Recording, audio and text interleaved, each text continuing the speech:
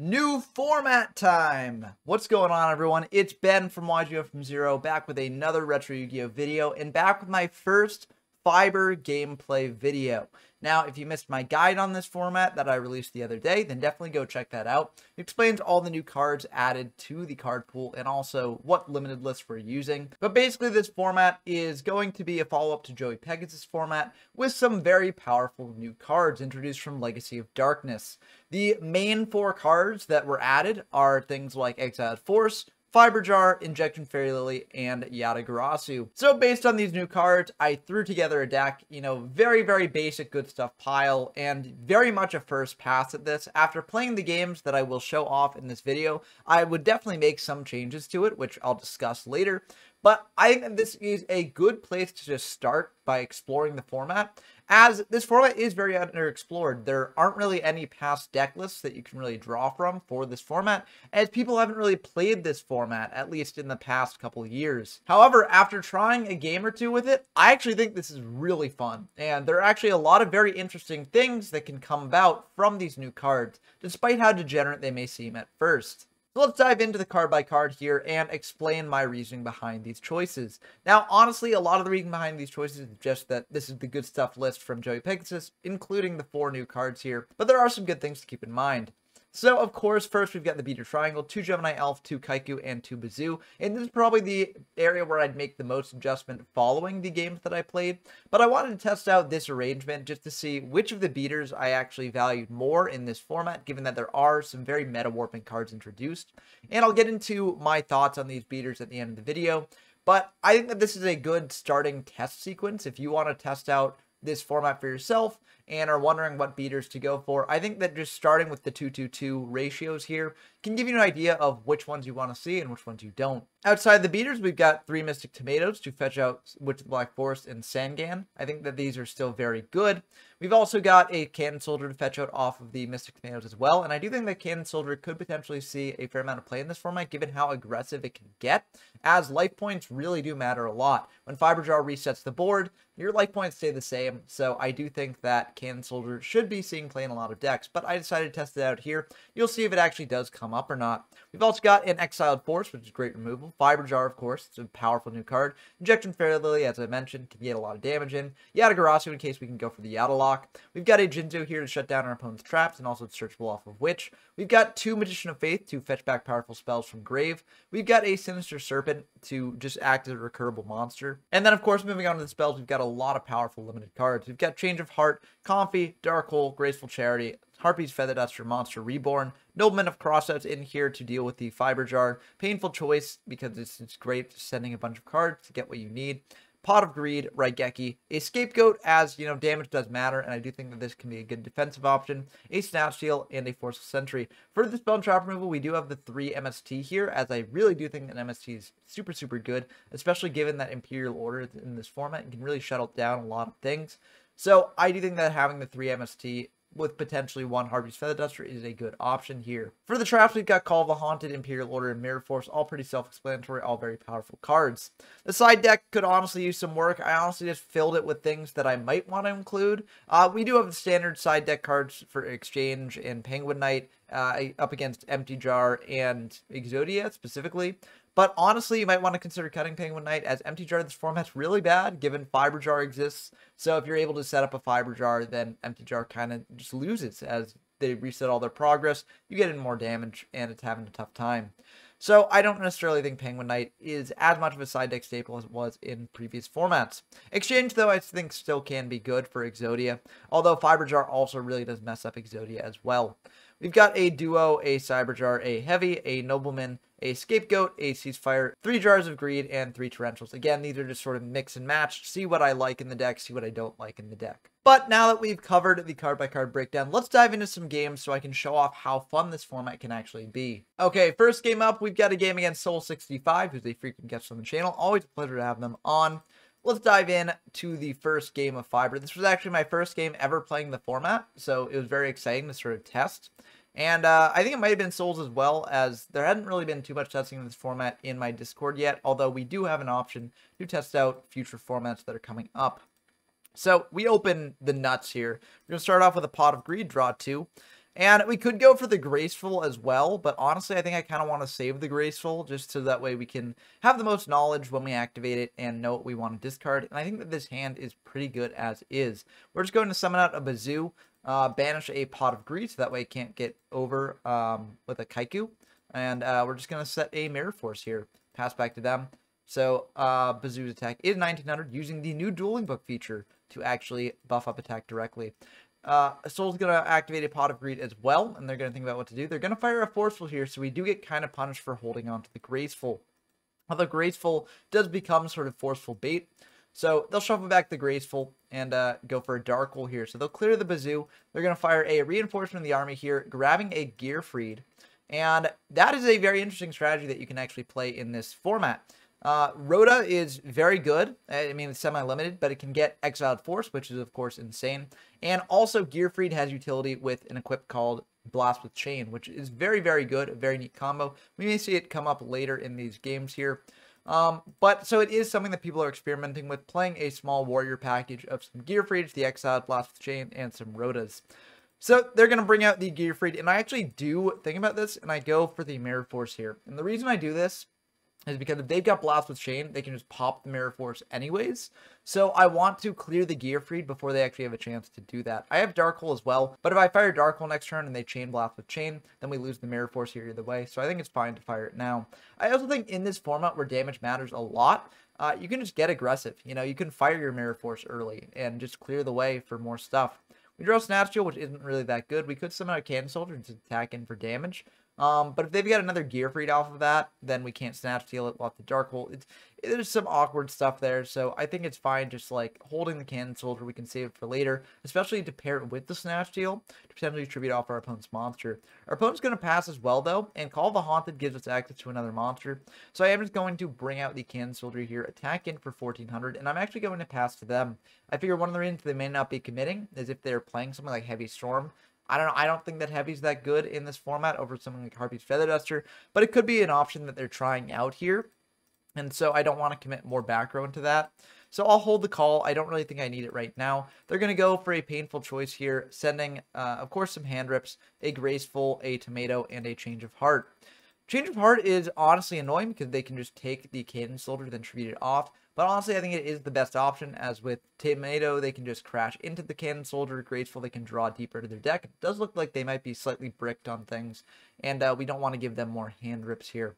So I think I am just going to let them take the change. We do lose the Cannon Soldier here, but we also do have a Call of the Haunted in hand to bring it back later. But they're just going to... Oh, they're going for a Jinzo. Okay. I mean, that is also fine. That does shut off our call, but we do have Snatch Steal, as I said. We've also got this Dark Hole here. Ooh, and that's pretty good. We're going to fire the Dark Hole, summon out the Kaiku, attack in for 1800, and now we can actually banish that Jinzo and banish the Gearfried here, just to cut them off of monsters if they draw into something like a Reborn. Now there are no monsters that can actually trade with Kaiku, as Bazoo can't use its effect when your opponent has a Kaiku on field. So I feel pretty good about that. So we're just depriving them of potential top decks that they can do. They're going to set one, pass back to us. And we draw Fiber Jar, which is pretty nice. We're going to go for a Nobleman of Crossset here, clearing their set. And we're going to attack in with Kaiku.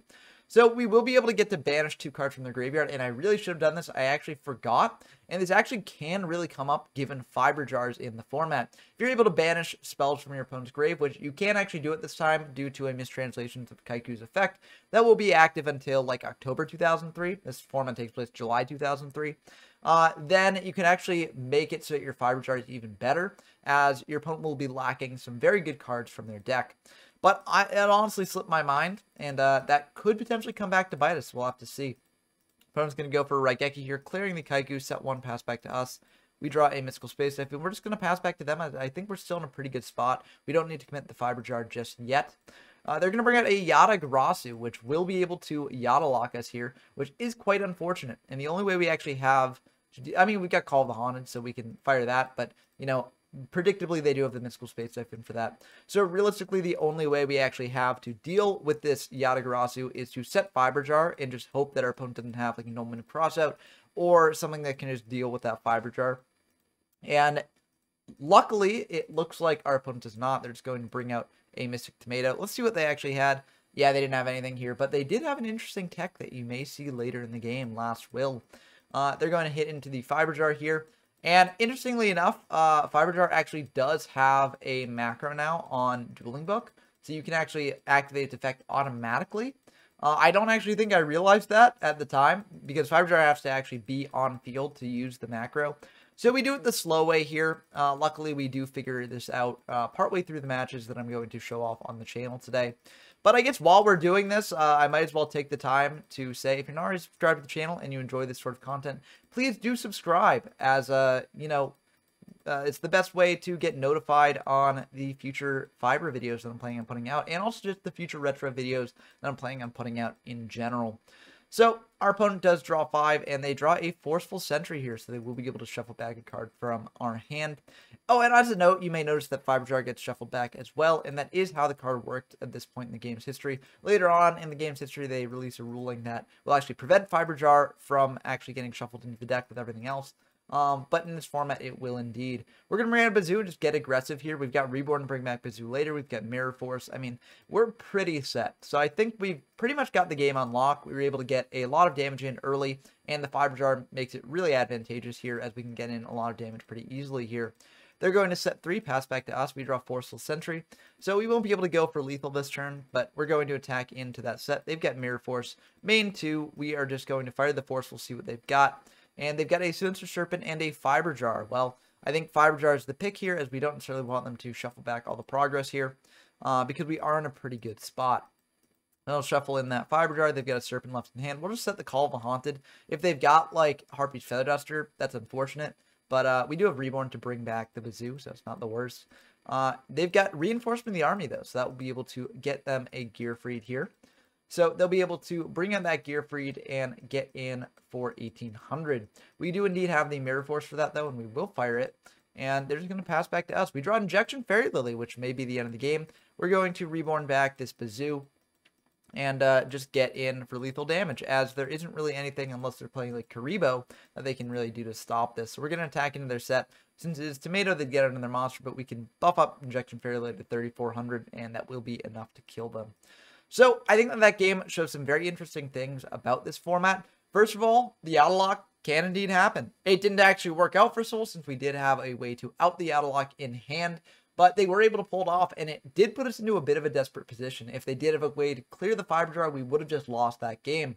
So the auto-lock is very, very powerful. In addition, Fiber Jar, very, very powerful. As you saw that game, it was able to reset the progress of the game, and since we had gotten in a lot of damage early, we were in a very good position to finish off our opponent afterwards. So keeping in mind these lessons that we learned from this game, I think I actually did make some slight changes to the deck. I think I sided out Sinister Serpent.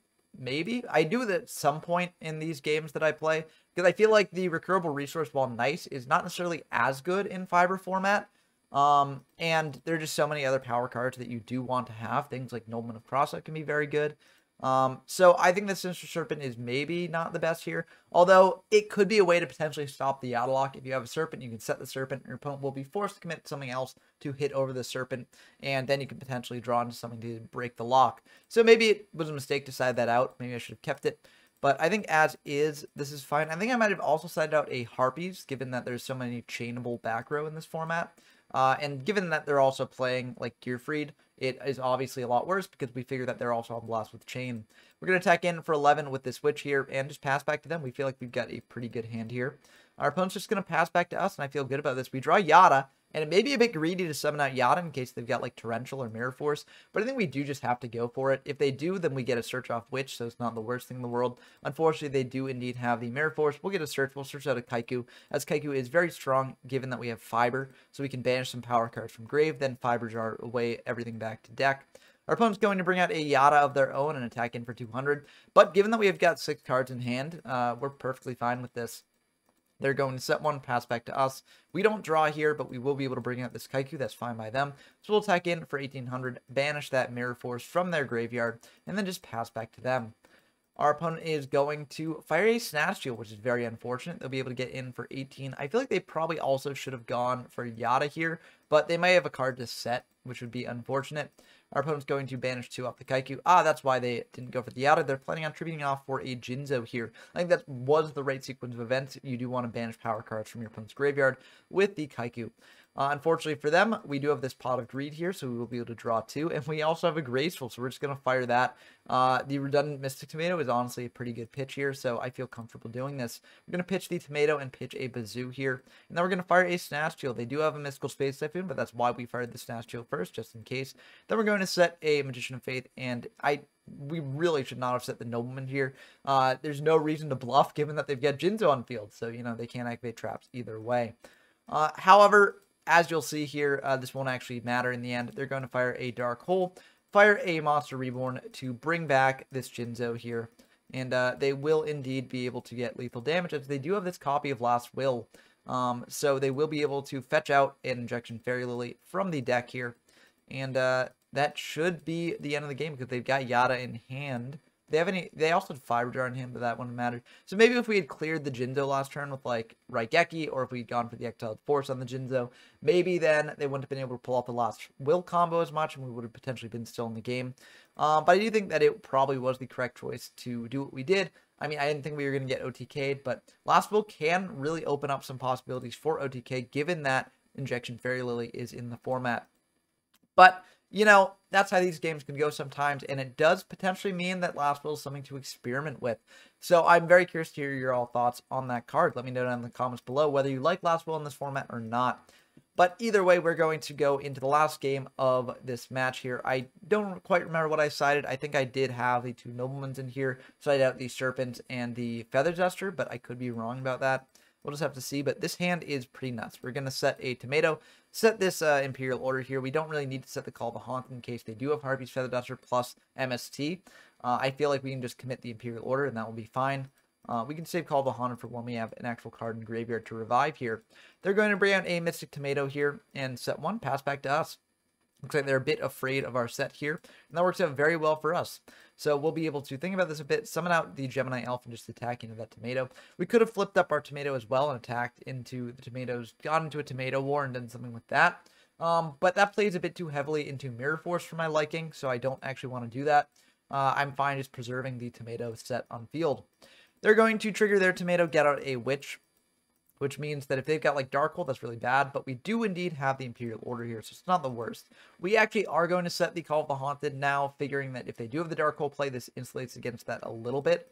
But let's see what they do here. They're going to go for a Change of Heart. We're going to fire Imperial Order, so that will go through, so that means that they likely don't have a Mystical Space Typhoon, which is very good for us.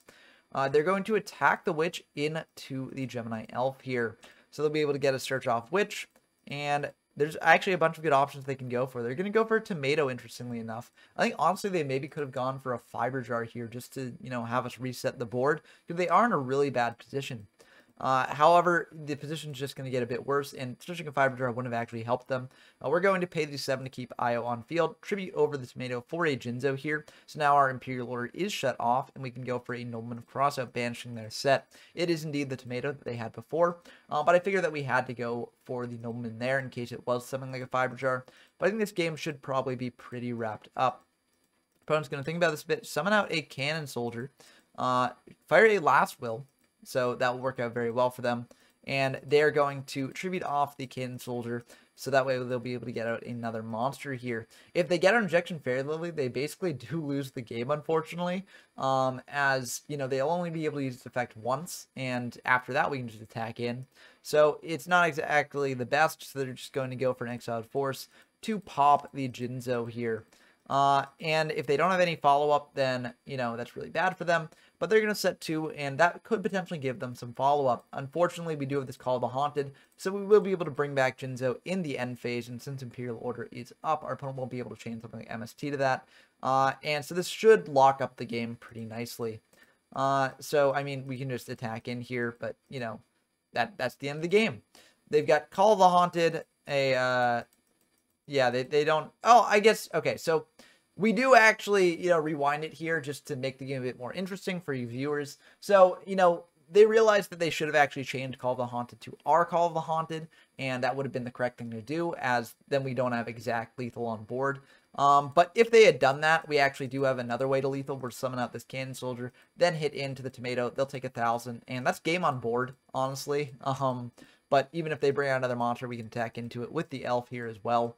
And yeah, that will just be the end of the game, as cannon soldier can indeed tribute off our monsters. So they also had Blast with Chain, Mirror Force, and Forceful Sentry, none of which would really do them any good in this situation.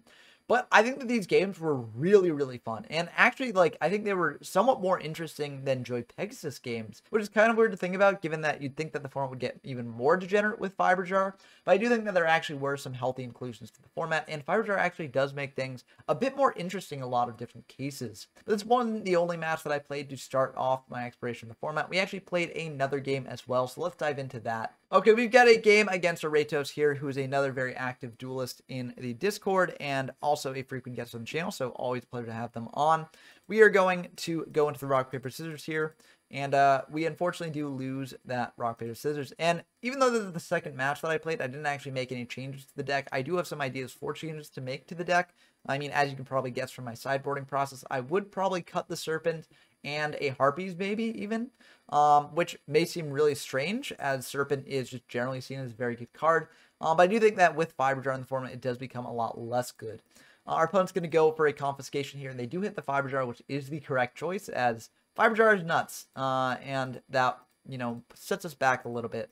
Our opponent's going to set 2. We're going to start with a painful choice, send Forceful, Comfy, Jinzo, and now we get to actually think here. We're also going to send a Harpies and a Serpent, because we do have the Serpent in the deck here. They're going to give us the Serpent for sure. But yeah, maybe we shouldn't have sent the Harpies, as now they know that we don't have a Harpies in deck, so it gets a bit worse for us. But I do think that Harpies is one of the worst cards in our deck, which really seems weird to say. We're just going to bring out this Elf attack in to their set. It's just the Serpent, so they'll be able to get that back in standby phase. Then they'll set 2, pass back to us. We draw a Mystic Tomato. We're going to bring out a Kaiku here. Unfortunately, they do have Trap Hole to clear that. And then we're just going to attack into this Tomato. They'll be able to get out another Tomato here, and they'll pass back to us. They are going to fire a Pot of Greed here, and then they're going to set 1, switch the Tomato to defense, and pass back to us. And I feel like I do just want to go aggressive here, so I summon out the Tomato and try and go for this. I do think this is a bit of a misplay, though. I think I should have just fired the Dark Hole in main phase 1 before summoning, because, you know, if their set is something like a Magician of Faith, it can get back this Pot of Greed, and also this will indeed clear their Tomato, so they can't get out more monsters with it. So I think it would have been the smart thing to do to go for the Dark Hole. This wasn't actually an Imperial Order, so it would have actually gone through. We would have been able to get a lot more aggressive, and our opponent potentially wouldn't have been able to get as much of an advantage on us as they will be able to get. But, you know, I misplayed a bit, and it does happen. They're going to bring out a Witch of the Black Forest here. We're going to attack into their set. We had the read that it was Serpent, which was indeed correct. Or not correct. Incorrect. That's what I meant. And they do indeed get back the pot, which is really bad for us. Now they're pretty far ahead. Dark Hole doesn't really do anything here because they do have the Witch, which is really unfortunate. And yeah, this is not good for us. They're going to attack into the Elf, and then they're just going to switch the Witch to defense, set 1, pass back to us. Dark Hole really is not good for us here, so we're just going to set the Serpent, switch the Tomato to defense, and pass back to them. They are going to fire a Nobleman on the Serpent, so that will clear that. They've got an Exiled Force to clear the Tomato, and now they can get in for a bit more damage here, getting in for 3,300, which is really bad. Drops us very low, and as I said earlier, you know, damage is a very big thing in this format. We draw Change of Heart, which is okay, but honestly, it's not the best for us here. We're going to bring out this Bazoo and try and clear their Bazoo, so that will buff up to 2,500. We can attack into their Bazoo, hit over it for 3, and then just pass back to them. But Snatch Steal will indeed kill us here, so that will indeed be the end of the game. So maybe if I had played that a bit differently and gone for the Dark Hole play earlier in the game, things could have turned out differently. But, you know, we played as we played. This is still a new format. Still trying to figure out exactly how to do things here. And, yeah, it didn't work out for us well that game. But you live and learn, and even losses like that are good to take lessons from. So now we've learned that lesson for the future. Let's hope that our second game can go a little bit better here. And this is a pretty great opener, so hopefully that's a good sign. We're going to start with a confiscation, see what they've got. And this is a pretty good opener, although it's kind of awkward because we take the Graceful, they can get back with Magician of Faith. They've got Witch to search other things out. Yeah, it is a bit tough.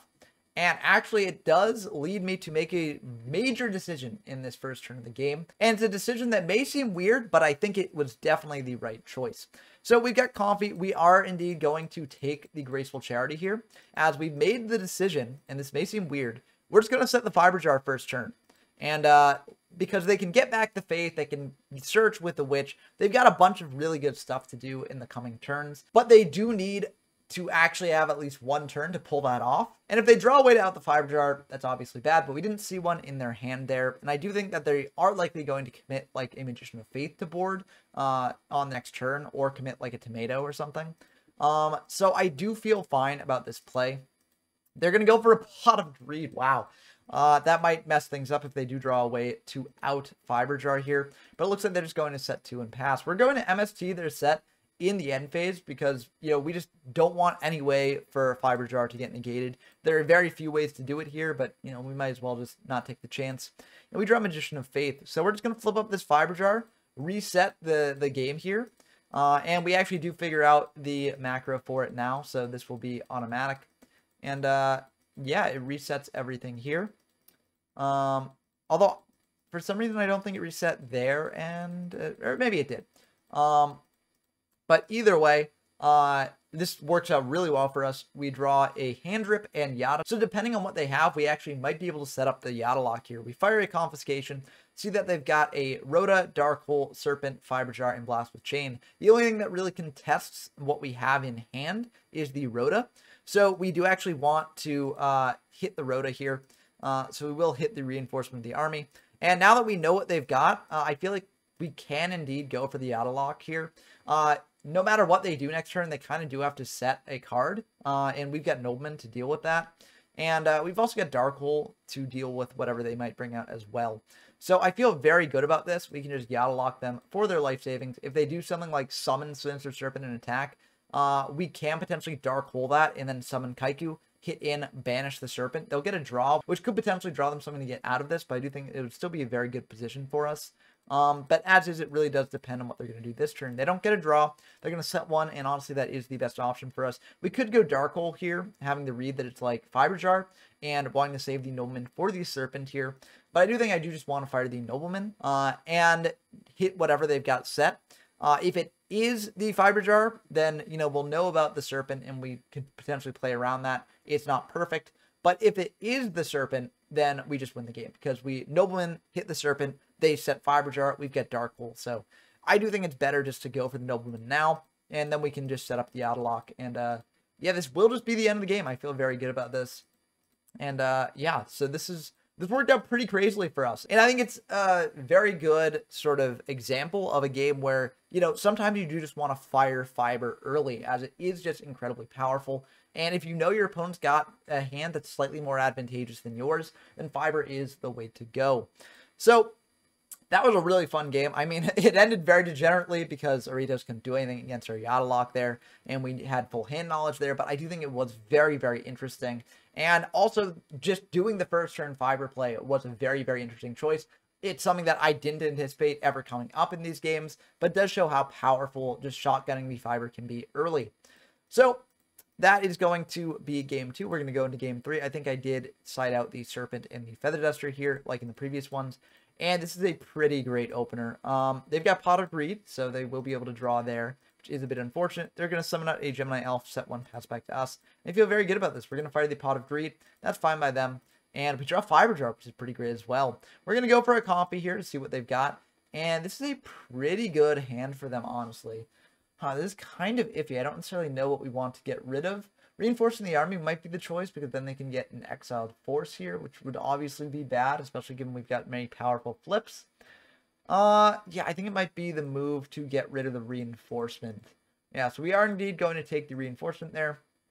Next turn, we can set the Magician of Faith, and then set the Scapegoat. We're just going to fire the Mystical Space Typhoon here. If it's Blast with Chain, they would have to chain it to that. And we don't have any cards on field for it to pop, so I do think that that was the right choice. But as is, we're just going to set the Scapegoat, set the Magician of Faith, pass back to them, see what they do. They're going to hit over the Magician of Faith. We'll be able to get back this Pot of Greed here, and I'm feeling very good about this. They're going to fire Forceful, though, so they will be able to take back that Pot of Greed, which is very unfortunate, and now they have full hand knowledge as well. They're going to set 1, pass back to us. We draw Grateful Charity, so we're just going to go for that. And we draw 3. I don't know how these are. I think we definitely discard the Scapegoat, and yeah, I think we probably discarded the Cannon Soldier as well. Although Scapegoat plus Cannon Soldier can be 2,500 points of damage, so it might be worth going for. But I think we just do this anyways, and then set the Witch here. If they've got Fiber Jar, that's obviously unfortunate. But you know, we don't necessarily want to attack into it. They're going to hit into our set. It is the Witch here, so we will be able to think about what we're getting, and we will be able to get out this Jinzo here. I feel good about that. We can set Tomato. Be sure that we'll have a monster on field to tribute over for Jinzo. And then potentially, you know, hit over the Elf, cause them to pay 2,000, hit over the Jinzo. So I feel pretty fine about this. We're going to set the Tomato, pass back to them. They're going to hit into our Tomato. Unfortunately, we've lost Witch and Sangan here, so we'll just be able to bring out another Tomato. So quite unfortunate. They're going to set another pass back to us. And we draw a Mystical Space Typhoon. We're going to tribute over our Tomato for a Jinzo here. Maybe we shouldn't have done that. Maybe we should have had the read that their new set was a Fiber Jar and just attacked into it with the Tomato. But I feel fine just going for the Jinzo play here. If they do Fiber Jar, that's obviously very unfortunate for us, but we have 7,000, so it's not the worst thing in the world. And it looks like they're going to go for a Gearfried here. They're going to flip up an Injection Fairy Lily, so they are indeed going to attack over the Jinzo. We'll take 1,000 for that, but this is kind of what we wanted them to do, so that way they'd be able to take more damage than us. And yeah, so we're just going to fire the Scapegoat here. They'll attack into it with a Gearfried. And then they're going to think about what to do in main phase 2. Set 1, pass back to us. We draw Pot of Greed, which is pretty great. We're going to go for the Pot of Greed. They've got Io, but we've got Mystical Space Typhoon. And those are pretty good draws. I think I actually do misplay here slightly. I think what I should have done is had the read that their set was a Fiber Jar and just tried to trigger the Fiber Jar, like switching a token to attack and attacking into their set.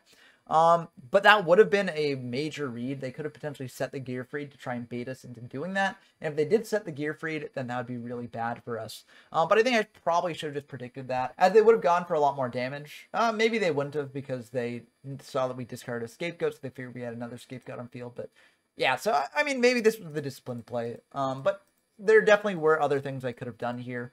But yeah, we are just going to banish 3 here, getting Bazoo up to 2,500, and this actually was a major choice of what to banish, as we do know about them having Fiber Jar. We do have a Fiber Jar of our own, and we got a lot of powerful cards engraved that we don't necessarily want to banish if cards are going to be getting shuffled back into the deck. But I think we picked some pretty good ones. We attack into their Gearfried there. If they want to pay another 2,000 to attack into our Bazoo, they can. If they got Fiber Jar, they'll likely flip that up, though. They do indeed have the Fiber Jar, so that will shuffle up the entire field. And so they will indeed go for that. Even though we do get to use the macro in the games themselves to make this, you know, go a lot quicker. It looks like in the replays, it still does, you know, take some time to actually accomplish. So everything's going to go back to deck, and you'll hear a lot of rapid mouse clicking here. But let's just hope that our opponent can't actually kill us from this position. I do feel like we're doing pretty good. 6,000 is a lot of damage to actually get on board here. But our opponent's going to bring out a Witch and attack in, and that's a very good position to be in. They're going to set 2 pass back to us. We've got Pot of Greed, so we are going to fire that, and that will go through, so I feel pretty good about that. We're trying to get aggressive here. I think, honestly, we maybe should have set the Fiber Jar just to shuffle things up again.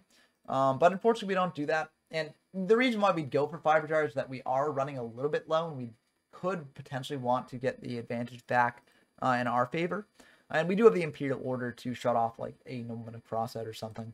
But I think that it was fine just going on the aggressive. They had to have like Mirror Force really to actually deal with that. They've got an MST to deal with the Imperial Order here. They've got Reborn to bring back a Gemini Elf, and this will likely be the end of the game. Oh, or not. Okay, so we're still living. We got 3,000 damage there, and so now we're down to 19. So we're in a very tough spot, but we are still indeed living. We're going to go for a Forceful here, and we will get to see their hand. We see that they've got a Fiber Jar and a Call the Haunted here. And I do make a bit of an interesting play here. I shuffle back the Jar, and you might be wondering why that is. Because, like, it doesn't really help them here. The reason I want to do this is I want to make them think that we don't actually have a Fiber Jar of our own set. Because why would we shuffle back a Fiber Jar if we are not worried about what they're going to do in a couple turns because we've got a Fiber Jar of our own? So I do this play to just sort of try and mind game them a little bit. And yeah, the Call of the Haunted won't actually get to see play either, given that we've got a Fiber Jar of our own here, if we are actually able to pull that off. They're going to bring out a Gearfried, and this is a little bit worrying. We just got to hope that their set is not a Blast with Chain, but unfortunately, it is indeed a Blast with Chain. We'll be able to equip that to the Gearfried, pop our set, and that will indeed be the end of the game. So I think those were some really good ones, and I think that Fiber Jar actually made these games a lot more interesting than I expected. I figured Fiber Jar would just be a degenerate card, and to be fair, it is very degenerate.